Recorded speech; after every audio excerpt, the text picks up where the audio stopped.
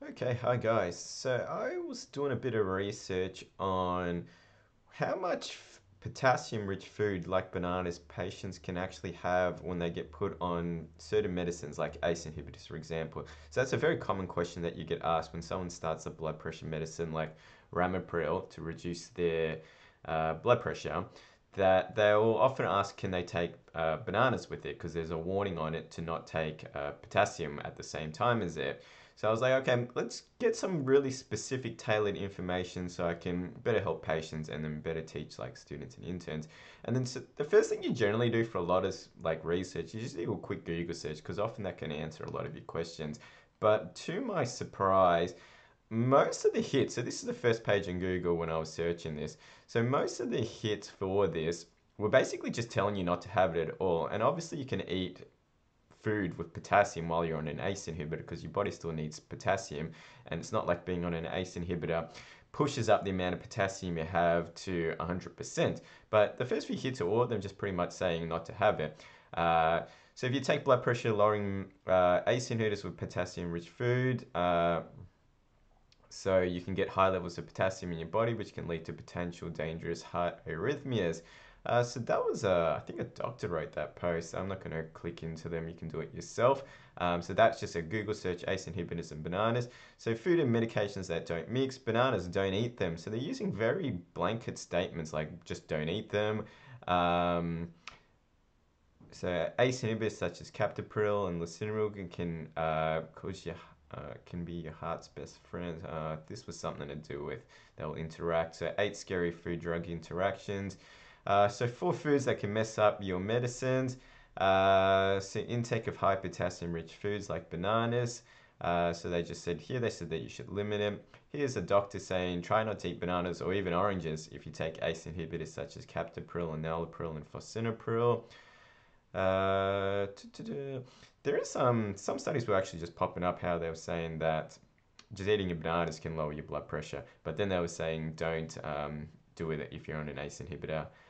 So more studies, 7 foods that shouldn't mix. So 5 healthy foods that interact with medications. So eating too many potassium-rich foods, like so. None of these first few hits were basically properly explaining like they weren't really quantifying why you couldn't do it. So really what you should be doing is looking at the amount of potassium that's in a banana and the amount of potassium your body needs, and then you should be able to then make an estimate based off the patient's risk factors, how much they can eat, which would be safe. So I decided to do a bit of research myself and look at the studies so I can give more tailored specific advice. So firstly, we should ask the question, can normal people, so normal being healthy people without any medical conditions, so they don't have any underlying health conditions and they are not on any other medicines, they're not taking any medicines, can they even consume enough food to develop hyperkalemia, so hyperkalemia being too much potassium? And the answer to that is pretty much no. So if we look at so we look at this case. So this one, when this study looked at it, so this was in 2011, and they only found 2 case reports of nutritional hyperkalemia in patients without any predisposing medical conditions or medications. And in both of these cases, patients had previously diagnosed psychiatric disorder.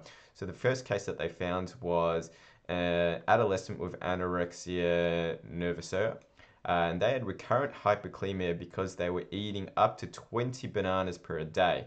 And then in another one, this patient had schizophrenia, a bunch of other stuff, and they were asked to water restrict, but they kept getting hyperkalemia because they basically replaced water by consuming excessive amounts of orange juice. And then in this actual case that this paper was discussing, they had a patient that kept coming in.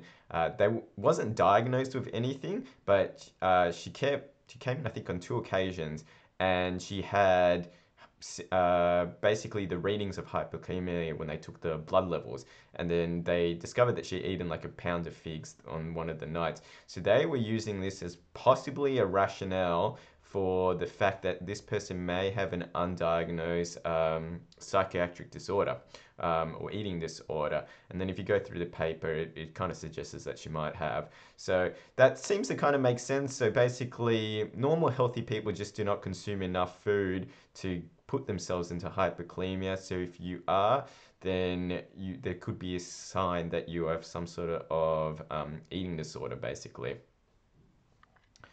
Now, what about people? So we generally will see when someone has hyperkalemia and they present themselves to the hospital or doctor, they generally have a range of medical issues and they're on a few different medicines.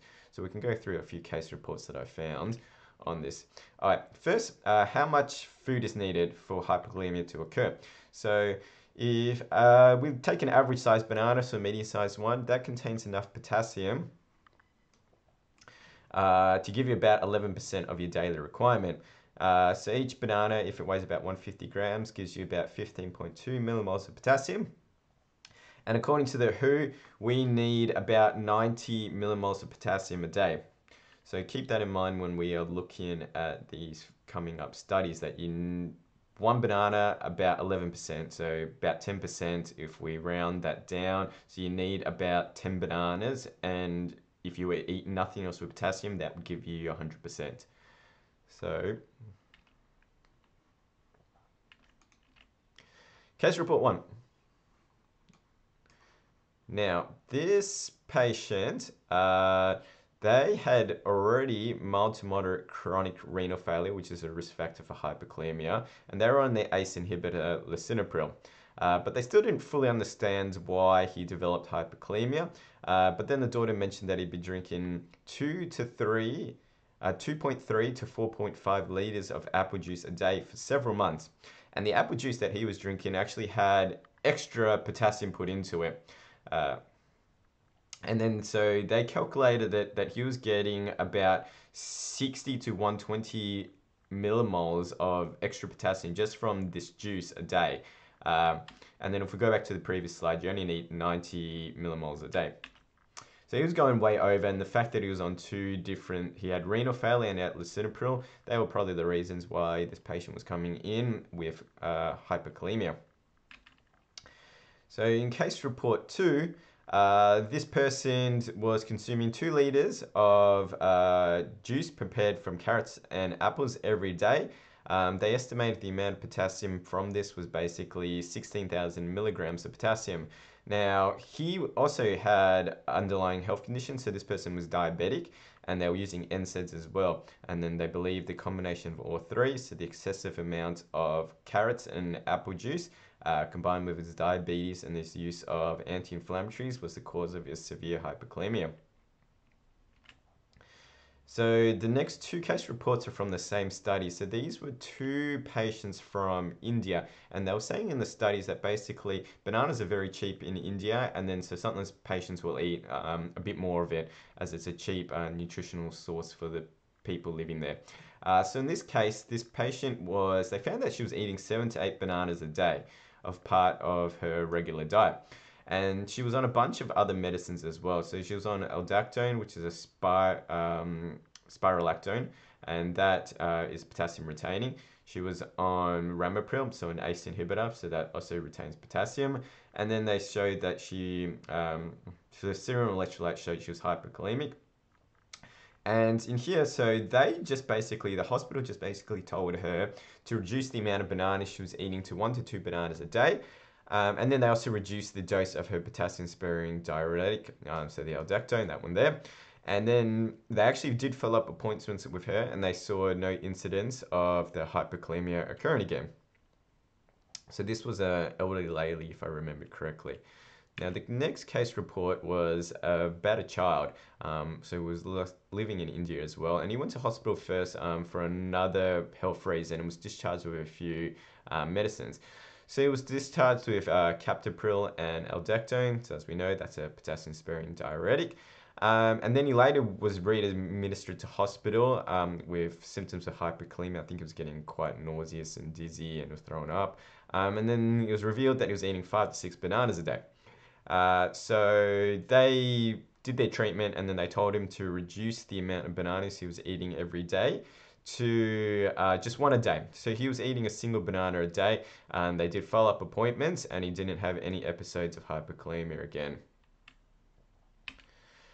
Now, so this case report, quite a sad one. This patient actually died from the hyperkalemia. It was the only one that I could find where the patient had been eating potassium foods at the same time.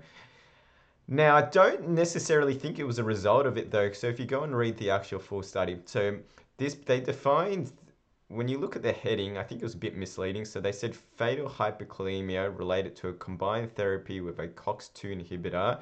So that's an NSAID, an ACE inhibitor, so for her blood pressure, and a potassium-rich diet. So the study only showed that she was eating one banana every day, so that's what they were saying was her potassium-rich diet. And they even said in the study that they didn't calculate the amount of total potassium she was getting every day. We don't know anything else about her diet, apart from the fact that she was eating one every day. And if we look at the two other case reports, you can eat one every day, like according to the two other case reports. They reduced down the amount of bananas they're eating to one every day, and they never got hyperkalemia again. And the interesting thing about this current case report was that, so this patient was on an ACE inhibitor, but it was a low dose of it. And they were also on this potassium-rich diet, so only one banana a day. They were on this for 2 years already. And during that 2 years' times, they had measured her potassium levels, and they were normal on 2 occasions. So the ACE inhibitor and one banana every day was not enough to make her hyperkalemic. When she went into the hospital as a result of the hyperkalemia, she was put on this COX-2 inhibitor, so this NSAID, rofecoxib. And then that addition, they think, may have been the reason of why she was hyperkalemic.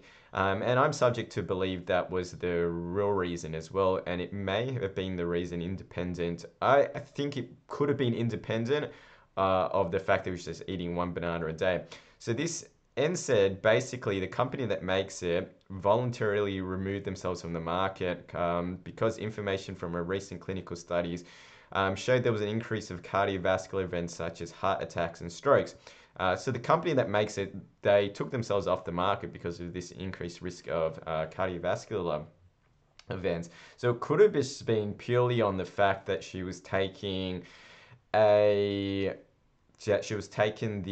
NSAID and the ACE inhibitor. That could have been the reason why she got it. And then if you go into the study itself, it talks about she had a bunch of other potential reasons that might have contributed, like they think she might have been sepsis, but they couldn't confirm that as well. So it most likely, if I was to guess, unless she was eating a bunch of other potassium-rich food, it was unlikely to do with the fact that she was eating one every day, as that only gives you 11% of the amount of potassium that your body needs. And then the previous 2 clinical studies showed that they can have the one every day while being on medicines, and that doesn't put them to hyperkalemia. But obviously there's a bunch of risk factors at play here that can contribute to it. So the full study basically talks about how there could have been other reasons why that she went into hyperkalemia.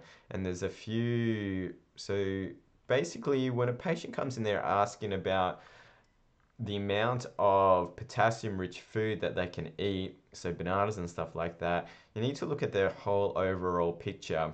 So obviously none of this has been medical advice, but when a patient comes and asks you specifically, you need to see, one, basically how much bananas are they going to be eating, or potassium-rich food, and do they have any of these other risk factors? So increasing age. So in all these case reports, the patients were all quite old, apart from the young boy. Are they diabetic? Do they have kidney disease? Do they have heart failure? Do they have volume depletion / dehydration? Any cell destruction, so they're suffering from burns or rhabdomyolysis. So all of these contribute to the increased risk of hyperkalemia.